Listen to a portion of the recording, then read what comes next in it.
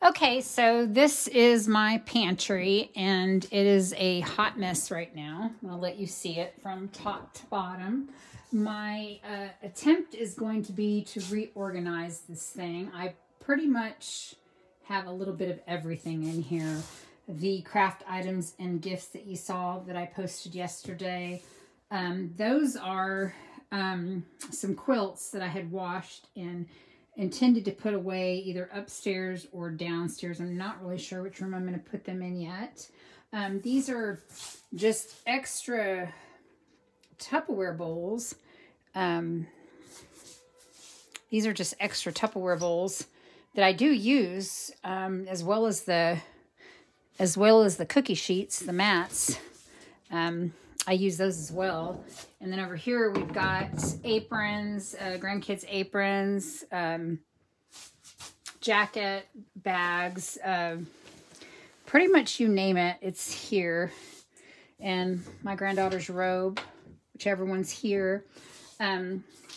Washer and dryer. Up there I do have my cleaning cloths. I bought these crates at IKEA with the intention of doing them all the way across. We have our Starlink thing there, so I'm not sure if it's going to get in the way. I've got my baskets up there, my clips from IKEA. I've got to do something with these cloths. I kind of went crazy a little bit. I found these cloths in Germany that I really liked. Found them on Amazon because I'm an Amazon fanatic. Baggies that I attempted to start saving to use in my restroom where I have a wooden basket. Some Downy little freshener scents that I don't really use anymore because they just have so many chemicals in them. And then just some different softeners and other detergents that I don't really use anymore. Keys, and that crate there is literally filled with dishcloths, like every season you can think of. Bought me another pair of house shoes that I didn't need, but I love house shoes and I love gnomes, so I washed them and they are air drying. Got an inside broom because I just like having an inside broom. I did buy this I bought this at IKEA, and it's got a nice flip. And my intention with this was to just put towels and dishcloths and anything, you know, basically blankets, and wash those in one load together. And then in here, I've got my, like I said, I started making my own detergent. So I've got my detergent in here. And I do still have some of those little Downy fresh, actually, I think they're Dreft, the little smelly things in there that I did. I don't think you're able to see that. I don't know if you can see that. So I do have those in there. And this one is just the one that I use for the darks. So I'm trying to get through that before I dispose of that. But these, I don't know if you guys saw these Lowe's, the Lowe's boxes. I'm not really good at maneuvering. These are the Lowe's plastic containers I use for the detergents. And then here I've just got some detergent I'm trying to finish up. And then the Salsids and the and then this other Charlie soap. I saw recommended on several YouTube channels that I watch. Several of the ladies use that and had really good reviews.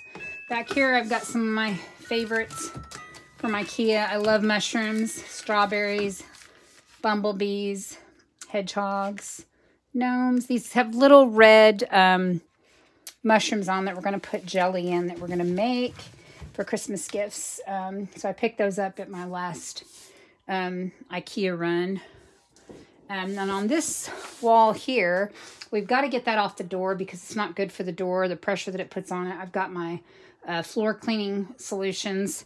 And you literally just use water on those. I just use vinegar on my floor. The only cleaners that I use anymore are vinegar, Dawn, and water, I think. And then I do put lemon in there. I think I told you all that yesterday.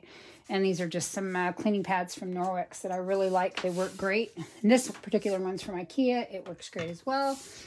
This is a new item that I got from Norwex that I'm going to use. It does windows. It scrubs bathrooms. So and the handle goes up and down, so it's really great for size. These containers are all filled with non-perishable items, cookies, spices, noodles, pasta, rice, flour, you name it, I've got it in there. More canning jars. Like I said, I've got a great idea. I just have got to get it all together. So that is what I'm going to show you. This is the before, and I will go through the after with you shortly.